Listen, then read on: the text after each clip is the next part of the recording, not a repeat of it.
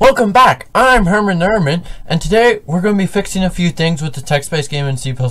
So first thing that we're going to fix is right where you can sell more gold than what you actually have. So if you go into 1, then you go into negative. So we're going to fix that, and we're going to make it so that you use supplies in the game. So we'll start by taking a quick look at the code. So here's the includes, here's the voids, the ints, and there's the basics.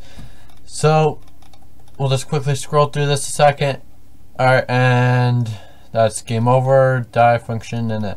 So that's about it. So far, not a very big game, but we're going to make it a little bit bigger. The first thing that we're going to fix is the negative gold stuff. Like, that stuff, that little cheat, that's just not right. So what we're going to want to do, go to here is in the town function. In this condition here, the if user equals 1 in the town function, we're going to add two symbols, and that basically says and. So if user equals 1 and we'll say gold is greater than 0, then you can sell 1 gold. Then you can sell gold. We'll do the same thing with silver.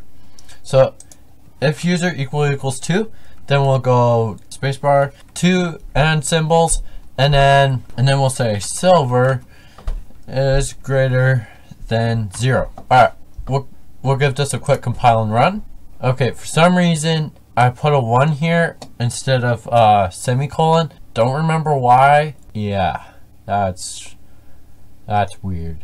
Okay, alright, so now we'll compile and run that. And alright, so C++ does take a little bit to compile. So now we'll go to town and we'll try and sell something. So let's try selling some gold.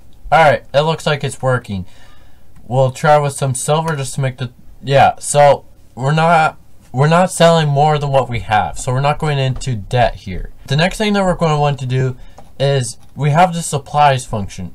Right now, we're not using any of the supplies or anything. So we want to change that. We're going to add supplies so that while you're mining, you're actually using supplies. We'll just add supplies equals, we'll say on easy difficulty 50, and supplies, yep, equals, we'll say 25 on medium, and supplies equals 20 if you're doing it on hard. Alright, so now that we've got that, we want to print that to the screen. So we'll go down to the menu function, and then after money we'll take out that period, and then we'll say and spacebar supplies to more load less than symbols, and then we'll type supply. Alright, so then the next thing that we want to do is while we're mining, we want to go into here and then go supplies minus equals 1. Alright, and then in the town we'll change this to 3,